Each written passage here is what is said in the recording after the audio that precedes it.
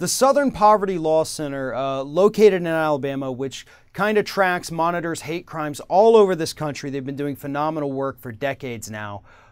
They have reported that since the day after the presidential election, there have been well over 400 incidences reported of racial intimidation, harassment, and abuse since Election Day.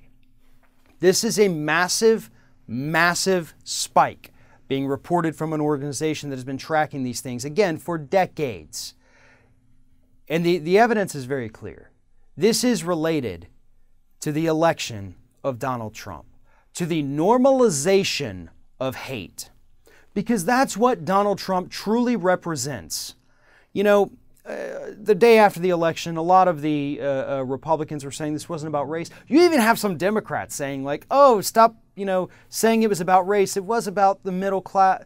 It absolutely was about racism. It absolutely was about racism. Look at who Donald Trump is putting in his cabinet. It's racist. It's sexist. It's anti-Semites. You can't tell me that this isn't about racism. Look what the Southern Poverty Law Center is reporting about Donald Trump supporters going out there, spray painting swastikas, saying this is white America now.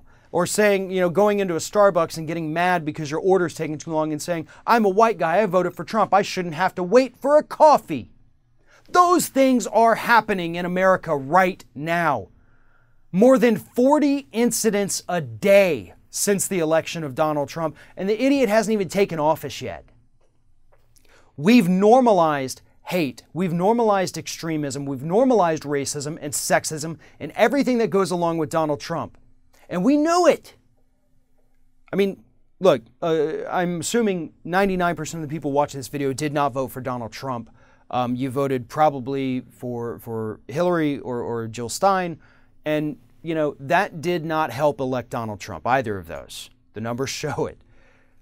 But we also have to take responsibility for the collective us. We are a country. We are united. We are all United States citizens. We didn't vote for him, but that's still on our shoulders because we can fight back, and we have to.